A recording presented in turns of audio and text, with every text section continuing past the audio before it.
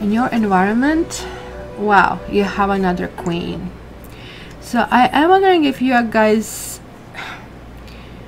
it could mean two things. Now we have two Queens and we have the Empress. As I said, it can be in some of the situation there was like a three-party situation, and of course, yeah, sure, I can absolutely understand it. That kind of situation going to say, no way, I'm not going to deal with that, off you go.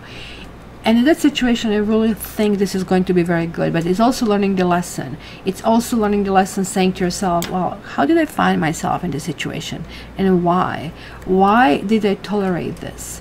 Maybe you kind of had something reasoning for it. Maybe you have been suckered in because this person is like so perfect and you really want, but there is that karma that is saying, well, if something belongs to somebody else, it's not yours. What is that? Like, I mean, saying, if you love something, let it go. If it comes back to you, it's yours, and if it doesn't, it hasn't been there in the first place. So this is usually the best thing to do if you're in such tricky situations, when you feel like that gnawing feeling in the stomach that something really doesn't fit. Because this Queen of Cups is clearly somebody very gentle, somebody very you know, giving. She's like the one who would absolutely love children. Maybe you're dealing with somebody who, I want children, and maybe you don't, right? And there is like discrepancy. You kind of finding a difficult time to kind of like explain to someone, right? But also Queen of Cups is like somebody who is saying, listen to your heart. You see, you listen to your head and they're listening to their heart. Well, what could go wrong, right, with this one? And you need to watch through the eyes of your soul. Remember how I said, you know, especially if you're dealing with a water sign,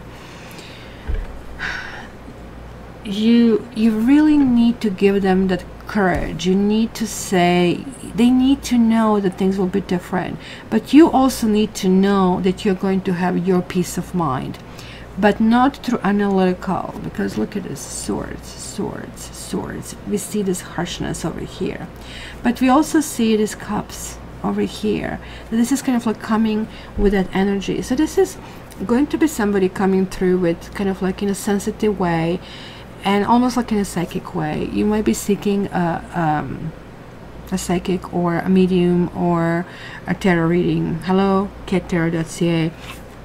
But this is the person who is trying to find consensus, who's trying to find understanding, right?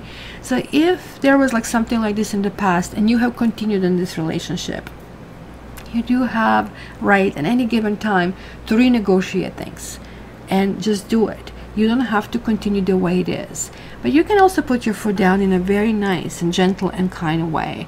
And this is something that I would highly recommend. And your environment, the people coming toward you, will be very susceptible. And keep remembering that you want the best for you, but you also want the best for them. You have to be willing to ask for both at the same time. Otherwise, it's not going to work. So just use that Queen of Swords ability to reflect it into understanding, because she is able to say, okay, my intellect is right now not helping me. Yes, I know what I would need on the paper, but let's see about the heart. And the heart also, it's not good enough if somebody is having this hanky-panky somewhere around, promising you with the stuff, but it's always being delayed, it's always something else. So maybe it's kind of like time to say, look, I really love you. I really love everything you're giving to me, what you're presenting to me, because you really want to be with them and they want to be with you. But for some of you, it could be circumstances that are tricky and that need to be overcome before things move forward.